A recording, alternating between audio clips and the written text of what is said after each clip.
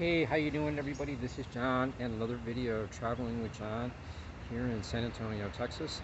And in this video we are going to be taking a look at the Hugman Dam here right on the Riverwalk in between downtown San Antonio and the Pearl District.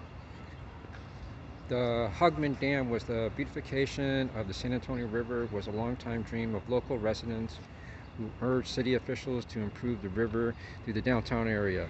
These efforts were just the beginning when devastating floods caused widespread damage in 1913 and 1921.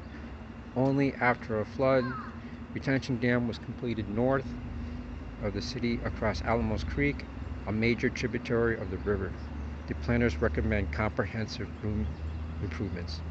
In 1929, local architect Robert Hugman presented the mayor with a Spanish-inspired plan to transform the meandering waterway with stone stairs and walkways, art bridges, and river-level shops and restaurants.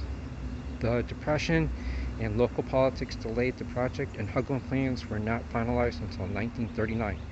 After 2 years of construction, a crowd of 50,000 gathered to dedicate the Riverwalk on April 21st, 1941.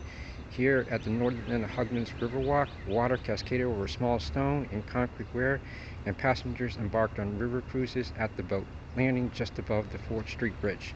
The weir was modified in 2008 as part of the San Antonio River Improvements Project to allow barge traffic to move upstream. And there we have it, the Hugman Dam. I hope you enjoyed this quick video.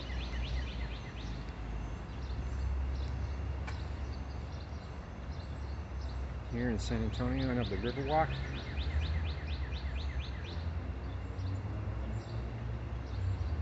If you subscribe, comment, or like, and I'll see you next time. Bye.